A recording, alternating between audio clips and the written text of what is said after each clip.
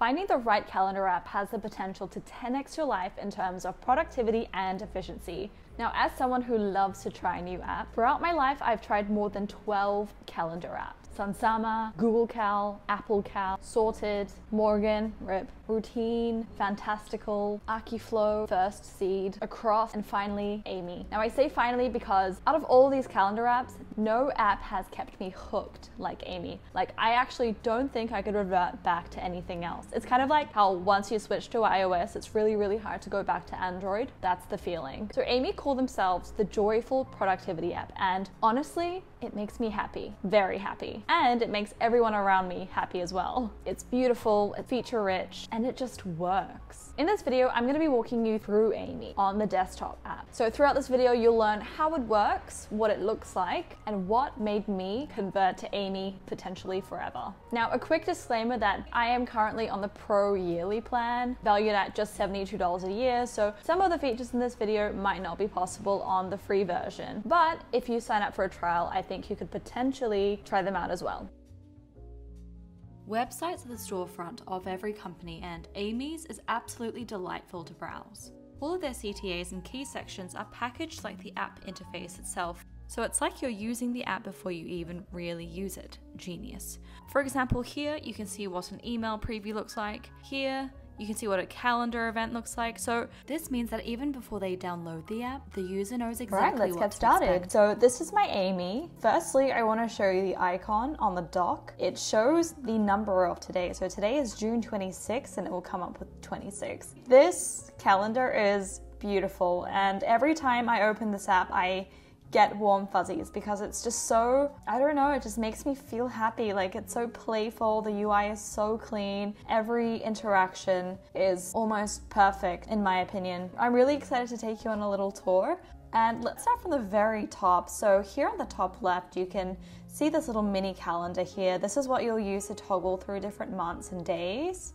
Obviously we're in the weekly view, but if you click through, it will set whichever date you clicked on as the first date here. Let's go back to today. You can also go through different weeks. So by clicking these arrows, I'm toggling through different weeks here.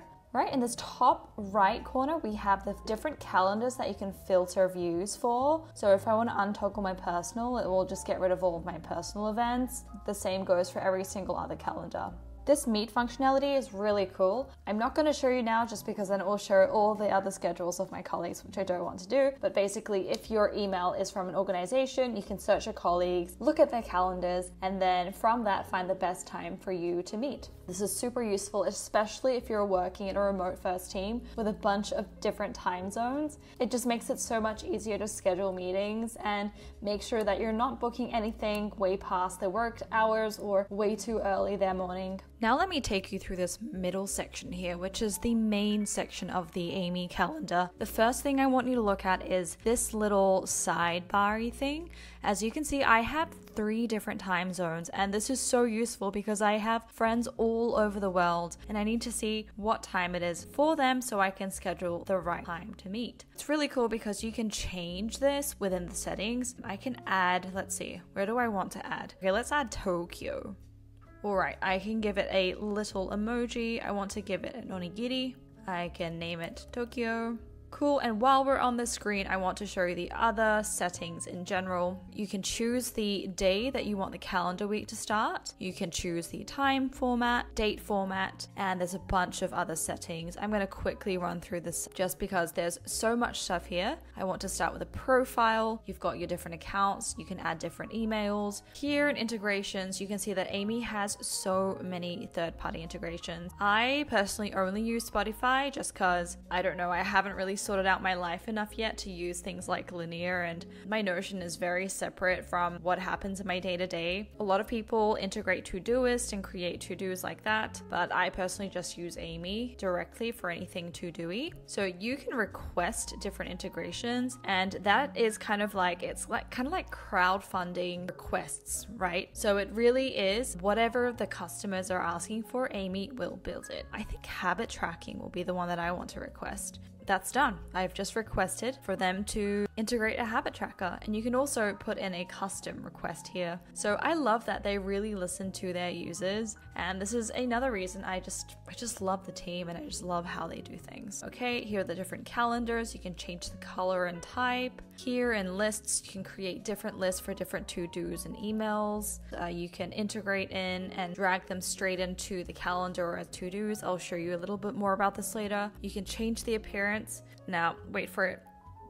Oh, that's bright. But yeah, this is what light mode looks like. I'm a dark mode person, so I'm gonna go back to dark mode. You can change the app icon, change how the zoom works for calendar events, and you can also change the color name. How cool. And for meetings, you can choose the default meeting provider, la-di-da, menu bar, plans, subscriptions. I'm on the yearly subscription, so worth it. Okay, now back to this screen. So this view currently has all of my calendars, everything from my work events to my personal events. As you can see, when events finish, it automatically crosses it out. All of these gray areas here are the ones that I have blocked out for people to book calls with me. I'll show you a little bit more about how the scheduling function works later, but for now, let's go ahead and schedule something. The easiest way to schedule something is just double clicking. I can put in a new event, like, I don't know, dinner. As you can see here, it actually auto-populates some of the previous events with this exact same name so that I don't have to put in the details. So let's go in, let's say gym. Here you can say I have multiple events named gym. I'm gonna click this one because it already has a location and it has the time frame, the emoji and everything. I can change the calendar that this event is created with. I can add guests if I want to, like add my boyfriend. I can do that. Send the event to notify them, or I can send event without notifying. All right, let's discard those changes. I can click all day and it will automatically go to the top of the day. I'm gonna untoggle that. Here I can change the time, the date. I can set myself as busy or free. So if people want to book calls with me and I'm very flexible, that's a thing you can do. Lock the event, make private. You can add it to a list to categorize. You can set a reminder. You can change the color, more options. It's just great. Look at this, like it's slightly translucent. It looks beautiful on the entire app. I love that. All right, and if I click out, it automatically goes away. And look at how playful that UI is. So another way that you can add an event is using this AI chat. Now I believe this is a premium feature, but let me quickly show you how this works. So I'm gonna say create a free meeting tomorrow at 3 p.m. All right, and if we click schedule event, it will automatically create an event for us. How awesome. Okay, delete that. In the search bar, it will say the weather, how many events you've completed, and it will give you a rundown of what's coming up. Another thing I want to point out in this bottom menu bar here is that there's a weather widget. It is currently 11 degrees Celsius in Buenos Aires. This is a timer. You can use it for Pomodoro, which I really like to do, or you can change the time duration here if you're waiting for something or you're trying to do a longer period of focus work. You can start the timer. When the timer ends, it will make a sound, and that sound is actually really pleasant. It's not annoying at all. And you can pause it if you want. Here you can like activate or deactivate the widgets in the dock. The layout change, I'm gonna go ahead and use the keyboard shortcuts. I'm gonna go option 1, just the inbox. Option 2, split view. Option 3, just the calendar. What's more is that there are different views. So for example, I'm gonna go ahead and click D. It's going to give me the day view. If I click week, it will take me back to the weekly view, and if I click M, it will give me a view of my entire month. I personally like to keep it on week. I can start with today, or I can make it start on Monday. I can also show weekends if I want, if you want to calendarize your weekend as well. All right, another thing you can do is you can change the number of visible days here. So you can just see 3 days, 4 days, let's keep it at 5 days.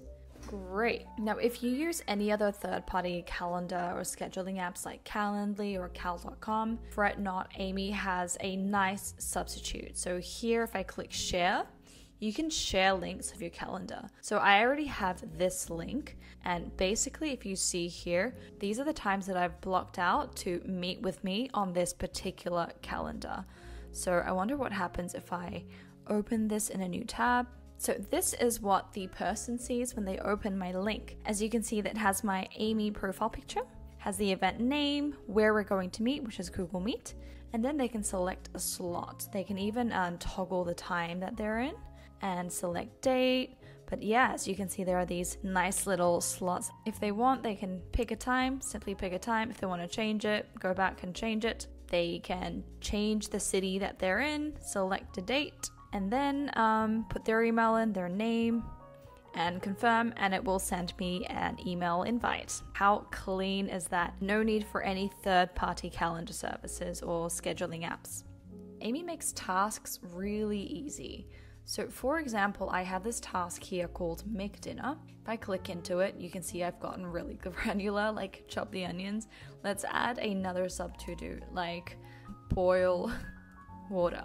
You can add as many sub-to-dos as you want. You can change the duration of this task. Let's change it to 2 hours. You can even start a timer in your calendar. You can mark as done, move to a certain list, set the priority. So if it's like a really, important priority, you can do that and schedule it for today, tomorrow, next Monday. Set duration, deadline. I can click and drag this straight into my day, like so.